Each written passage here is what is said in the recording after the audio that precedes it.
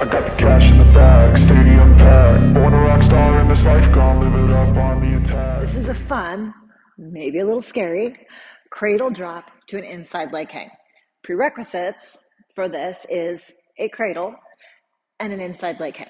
Okay, so you should definitely be comfortable with both those. This is not the best way to learn your inside leg hang. So you should already be solid in your inside leg hang.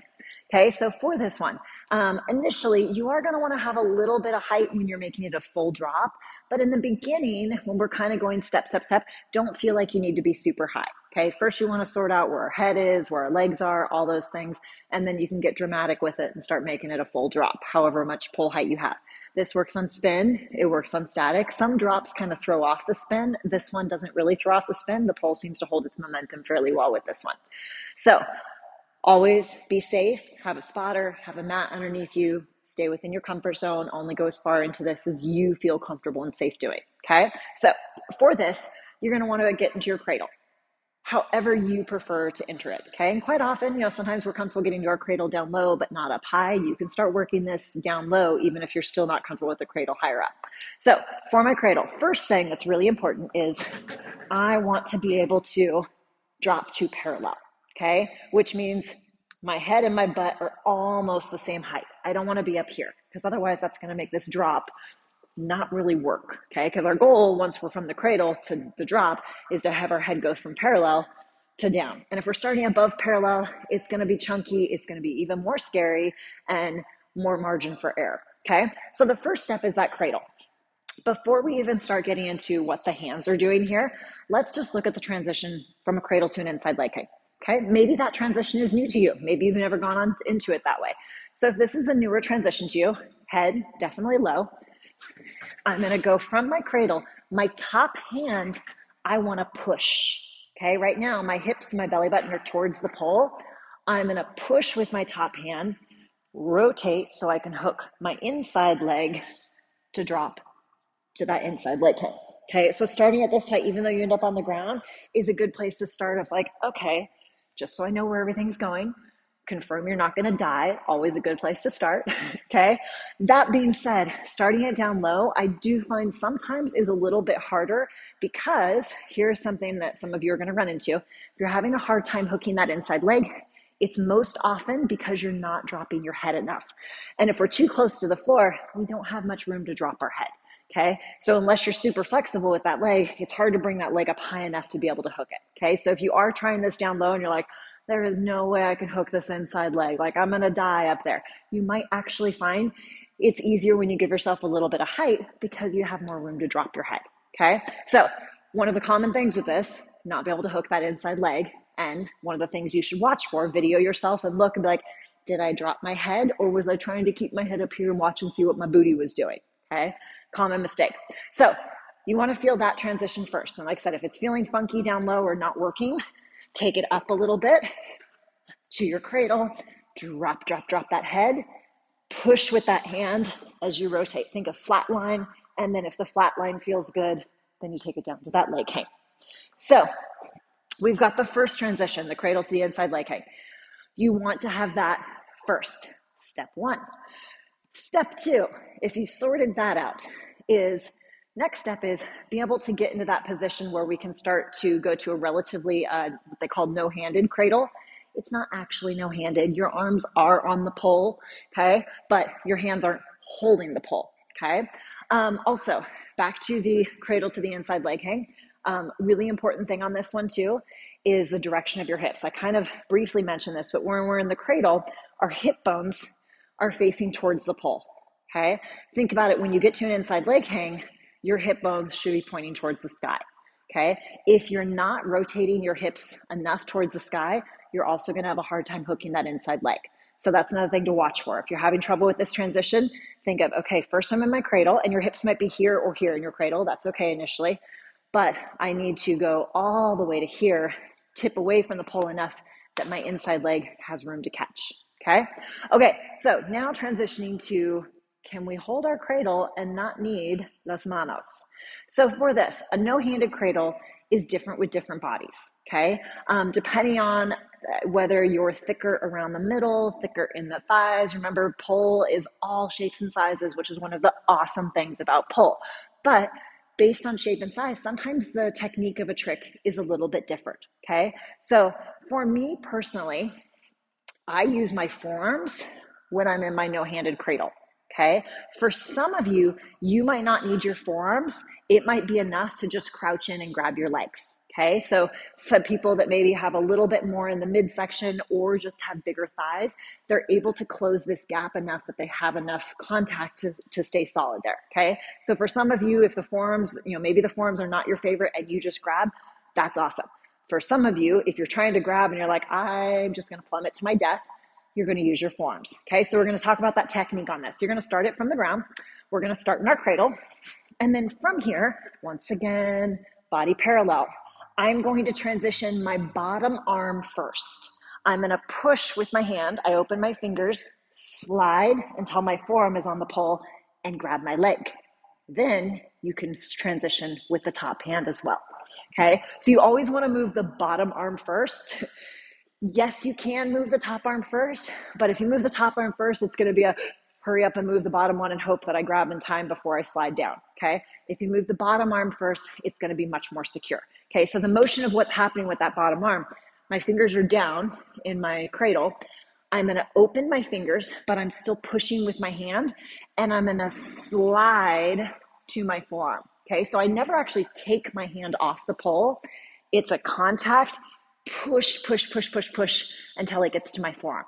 And placement as far as where it is on the forearm, it's going to be different for everyone depending on length of your arms, length of your torso, legs, all those things. You just want to make sure that it's not above your elbow. It's somewhere in this section, wherever it feels best for you, wherever it's the most comfortable, wherever it's the most secure. Okay, so that's our cradle position getting into our no-handed. Because once we get to our no-handed, then we get to that foot grab, which makes this drop that much more death-defying, okay? Very important. When you go to this cradle to prep for the drop, you want to make sure whichever is your bottom leg, that ankle is crossed on top, okay?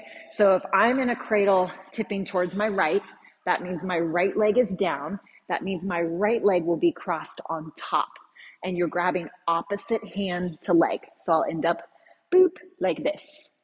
Okay, so opposite arm to leg. So really important, okay? Any of you who have done silks and you're going to do a drop in silks, a lot of those drops, it is very important whether you have right over left or left over right. This is one of those, okay? So whichever is your bottom leg, that ankle must be on top. Cannot emphasize that enough. Okay, so from here, we've got our no-handed cradle. We've got the transition from a regular cradle with hands to an inside leg hang. Now we're going to start working towards this progression of no hands to no hands, okay? So you are going to want to take it up a little bit higher, but you don't have to be high. And if you do have a mat, like I have a hard floor here, so I don't want to do it super low because even if I clunk 2 inches, it doesn't feel good. If you have a mat, you can start super low, and like doesn't matter if you're on the ground. Like you're not trying to hit a full inside leg hang, you're just trying to sort out what's happening with your body, okay? For me personally, without a mat, I want to have a little more space so that I'm not going to slide down and run into the floor, okay? So we're going to take it up to that cradle. We're going to get to our no-handed cradle, but initially for this transition, you're only going to transition one hand, okay? So step 1 on this transition was we had fully both hands cradle to inside leg hang or flat line. Now we're going to go one hand to inside leg hang, okay? So up to our cradle. Okay, we're here. I'm going to cross my right leg over the top. I'm going to grab my right leg, start to slide. See my hand slide to here. Okay. That second hand doesn't have to be grabbing the leg. Okay. That second hand where I eventually take my bottom hand and grab the other leg, it's just for looks. It's not doing anything. Okay. Watch also when I'm doing this. I don't know if you noticed, but when I did that, I didn't really drop my head. Okay, which not ideal, but I also have a tendency when I'm looking at the camera to keep my head up here as I'm talking to people. Do as I say, down as I do. You will find it's much easier for this drop to work if you drop your head. Also, as I said earlier, the more flexible you are in your hips, the more you can cheat by having your head up. But if I'm doing the drop with like the full, like dramatic everything, I try to think of dropping my head and looking for the ground. It looks better. It's more secure, just all the things. Think your goal is to drop your head as much as possible, even if you don't see me doing this now as I'm talking to you. Okay, so we've got the one-handed version. Okay, one-handed version might feel a little scary, but you can do it super slow. Grab that foot, bottom foot, slide, slide, slide your hand. And then remember, same concept as before when we had both hands was we go from hips facing the pole to hips facing the ceiling, okay? So if that's starting to like, okay, I didn't die and maybe I'm ready for a little bit more. Now we've already got no-handed cradle. You're gonna grab both legs, okay? But remember, even though we just did it with one hand and we just grabbed with the top hand, when you transition to your no-handed cradle, transition bottom arm, top arm, and then grab your ankles, okay? Because it's much harder to go top arm, bottom arm. You're gonna feel like you lose some elevation. Okay, so let's put the whole enchilada together. We're gonna take it up. And once again, if you have a mat, you can do this lower and or use a spotter. So our cradle, bottom leg over the top, bottom arm first, top arm. Grab the ankles, lean back, and drop. And then once you're in it, this foot, kick your foot to the ground. We tend to kind of pull it here, kick, so it gives you a nicer shape. And then from there, whew. So this is our cradle, no-handed drop to an inside leg hang or flat line, depending on where you stop it. You can make it fast, you can make it slow, you can do it on spin, you can do it on static, you can make it dramatic. Do you, whatever floats your boat. Work through these progressions. Make sure, like with all pole moves, don't go to the next step until you're feeling secure and solid and safe in the previous step, okay? Take your time. Maybe this cradle to inside leg hang transition is new to you. Take some time getting comfortable with that. And then when I say take some time, that could be days, weeks, months, years.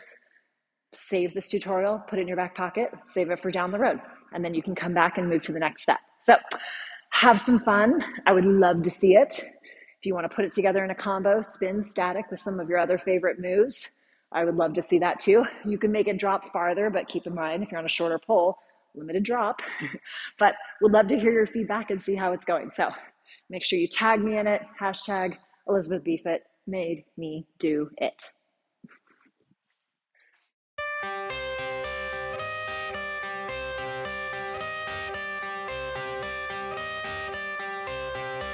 I got the cash in the bag, stadium packed. Born a rock star in this life, gone live it up on the attack. Baby, I'm bad, I just wanna get caught up in this life. I'm crazy, I'm mad, doing no cap. Only God wants, so you better go live it up. Cash in the bag, stadium packed. Baby, I'm bad, yeah. Baby, I'm bad. I just wanna stay bad, stay mad. Chip on my shoulder cause they treat me like an outcast. I ain't gonna take that, stay back. I'll be swinging hard till they